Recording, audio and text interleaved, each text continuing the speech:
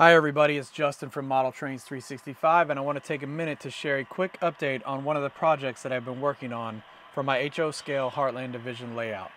It's my 26 car Herzog Ballast train that you see passing by in front of you. Stay tuned and I'll go over some of the products that I've used and the work that I've done to create this unique maintenance away unit train. Stick around until the end and I'll have a real speed run by of the entire train for you to enjoy.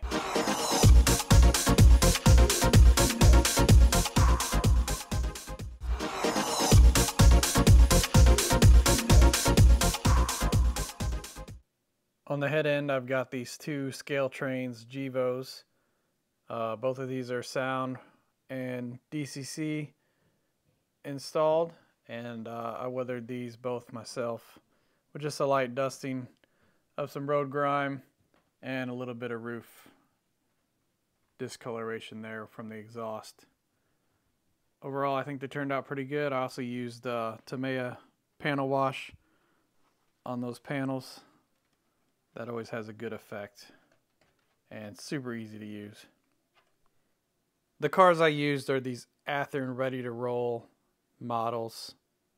They released 3 sets of 3 road numbers in a pack and a single car of the number 7260. So you can see the Athearn 74, 75 through 78 is the SKU for those. So I have some duplicate road numbers, which I did not renumber, but that's just fine with me on this unit train. As mentioned in one of my previous videos, I started off by installing the ballast door details. These are available from MacRail products, and I chose the non-cut version. You can see there the ribbing on the car is still in place. I didn't need to cut that, as the detail just fits over it.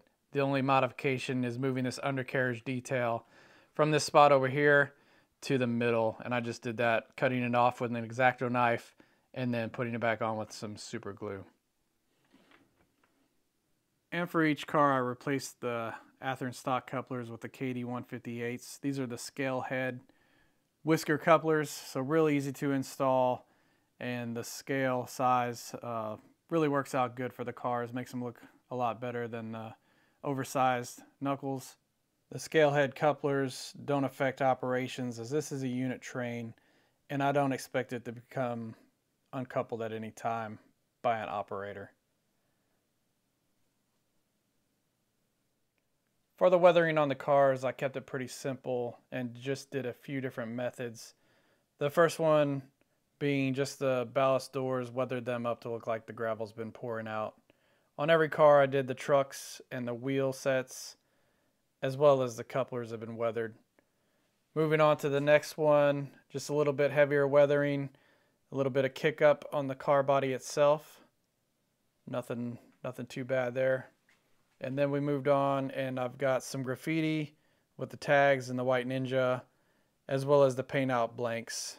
Now those paint out blanks are just kind of decals from Smokebox Graphics. The Ninja guy is from Fusion Scale Graphics, and then the tag graffiti is a microscale set. On this one here you can see a lot more heavier weathering, more or less just a fade on it, as well as the numbering, or the road number of the car has been masked off to look like it was painted on an older car. For this one I just used a 50-50 mix of white and water to make almost like a milky substance, and just sprayed it on there nice and easy, and it actually turns out with a nice fade. On the inside of the cars I didn't really focus too much, because later on if I add the slope sheets, then I'll hit the weathering on the inside and focus on that a lot more at that time. As far as future plans go for this train, as I mentioned, slope sheets are in the works to put inside each car, and then I'll load them up with some Arizona Rock and Mineral Company live ballast for loads, as well as adding the top mount solar panels to each car. And that about sums it up for this project for now. So as promised earlier, if you stick around to the end, I'll have a run by for you. Thanks for watching.